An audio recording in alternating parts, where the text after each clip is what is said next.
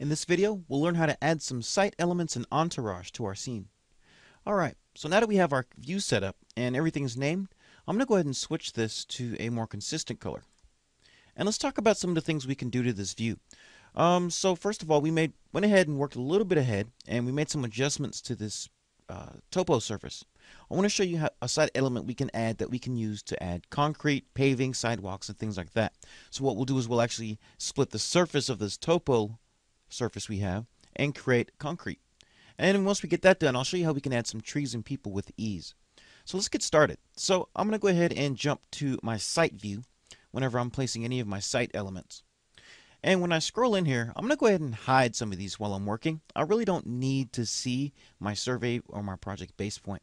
So if you recall, all we really need to do is go to our visibility graphics and quickly turn those off. So those are probably going to be our model categories, and I'm going to say site. And again, we're going to turn off that project base point and that survey point. I'm going to say apply and OK. So that'll kind of clear things up for us, make this space a little less cluttered. So now what I want to do is I want to use these lines that we kind of adopted earlier in our design process, which kind of give us something to work with. I want to use these as a guide for the paving for our building.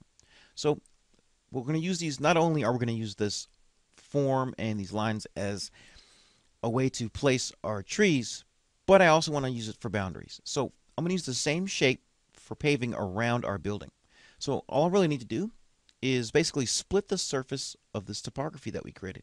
So just hover over any edge here, and I'm going to do a tab select until I see that I've selected my surface, and I'm going to go ahead and left click it.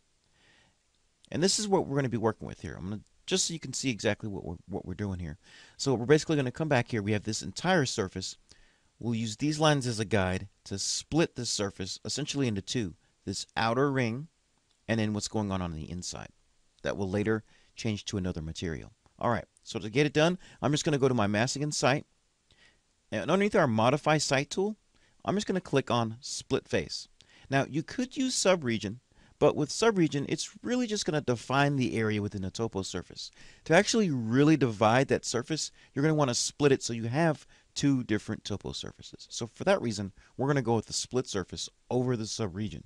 So let's go ahead and left click on that. And the first thing I need to do, if you pay attention down here, we recall our status bar, it says select a surface to split. And we want to split this guy right here. So I'm going to go ahead and select it, do a quick left click. And now all I need to do is sketch in the form. Now I can use my lines, I can use, pretty much whatever I want to do, but I'm going to use my pick lines because it's easy. And I'm going to apply an offset because I'm going to use these green lines that are original position here. Those are going to help me place my trees. And I'm going to want my paving to back up off the trees because I don't want my trees growing out of concrete. So for that reason, I'm going to apply a 10-foot offset. Make sure I'm picking lines, and I'm just going to use these as a guide. Again, I'm just picking these lines up. Go ahead and delete that. That just let me know that my line was too short. If you run into that, just go ahead and reactivate that command. Go ahead and apply your offset all over again, and we're back in business. So I'm going to go ahead and continue on with these lines, making sure I select the correct area here. So then we'll use, in our modify panel, we'll use our trim to make sure we have a closed loop system, no intersections or no overlapping lines. Everything needs to be nice and closed, just like we have. So now what we have here is the green line you can barely see in here, we're going to use as a guide to plant our trees. Anything within this pink line area here is going to be concrete. Alright, so I'm going to go ahead and hit the green check mark and take a look what happens. Boom. We have two different topo surfaces. One that's already highlighted, and then two, the original one right out here. And I'll do a tab select to kind of get it here. So you see it? Now all we need to do is come in here and divide this out really quick. So I'm going to go ahead and select it. In my properties, I'm going to go ahead and change its material from grass. Let's go ahead and change that to a concrete lightweight. You can either type it in up here or we can just scroll in. I'm going to go ahead and make sure I use my rendered appearance because we're going to use it for a render. And we want it to look like this in a render, right?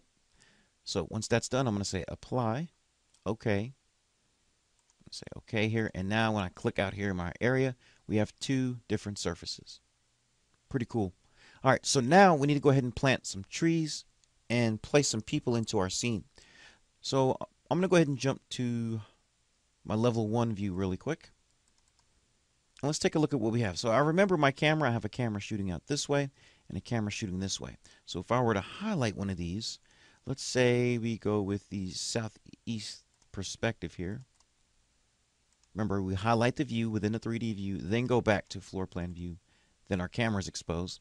I can see that I'm going to need to make sure that I place my entourage within this triangle. So that means my trees are going to need to come along this way, some along this way, and when I place my people, I want to make sure I place them all in here. They're all going to be included within the scope of this. So let's go ahead and do that real quick. So I'm going to go to Site. I'm going to hit Escape a couple of times to clear out that camera. And let's go ahead and go to Massing and Site. And really all we need to do at this point is make sure we go to the Model Site panel and click on bringing in one of these site components. Now what happens here is we automatically get these trees here by default in our properties. But, I mean, we can easily start dropping these in. But if I go to my type selector, take a look at all these trees we have to choose from. We have quite a bit to work with. So you go ahead and take your pick. So I'm going to go ahead and go with this deciduous. And what I'm going to do is I'm going to plant my trees somewhere along these areas. And I'm going to use my lines, snapping to midpoints if I can, and endpoints where I can. And again, my midpoint is always going to be represented by that triangle. And my endpoint will always be represented by a square.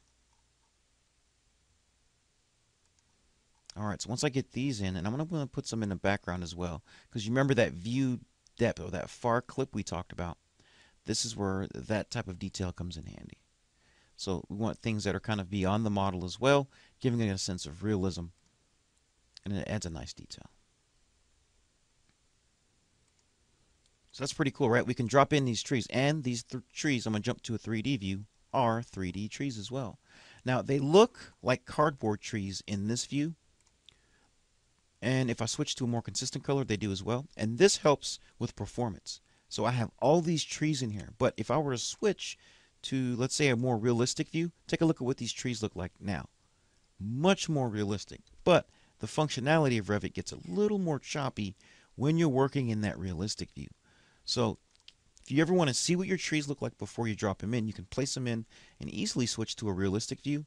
But I highly recommend, if you're trying to move around your model, switch to a consistent colors. That way your functionality isn't so choppy, even though, and that's mainly because you get these low poly trees here that look more like paper cut trees as opposed to the high resolution realistic looking trees in a realistic view.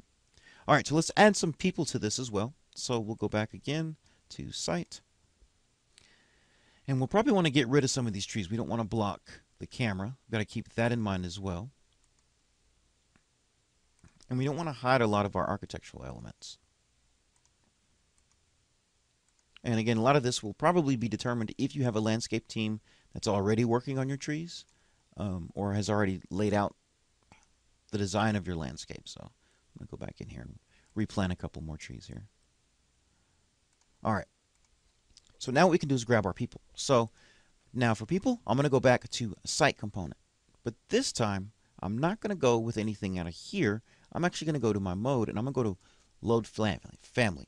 Now what we're looking for is called Entourage. So we'll come over here, and I'm going to click on Entourage. And this is where I can find all kinds of site elements. So you can see here I have vehicles, I have people, male and female. So let's do a little bit of both. Let's drop some ladies into our project here. And I'm going to place some right around here. I'm going to place a few different people in here, so we have some variety. Maybe we're congregating over here. Now the great thing about this is I can select any one of my people. I can go to the drop down and take a look at this. We have options. So right now I have Cynthia. So I'm going to come over here and I'm going to change this Cynthia to Kathy. Then I'm going to change this Cynthia in my type selector to a Florence. You know what? I'm going to go ahead and copy another person by going in my modify panel and copying. Bring a fourth one in here. And I'm going to change this person in my type selector to Union. Alright, so I'm going to go back out here and let's grab some more people. make this a little more interesting. Oh, we'll go back to site component, load family. Again, we're going to go to Entourage.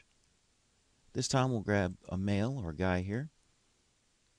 And let's say these guys are about to head into class, or just out here kind of blocking the doorway, knowing they need to be inside. All right, so we have 4 of them. So I'm going to select. That's Dwayne. I can go to the drop down, and we have options. So I'm going to switch him to Alex. I'm going to keep that Dwayne as Dwayne. In my type selector, I'm going to switch to J. And let's go on and get our buddy Laron up in here too.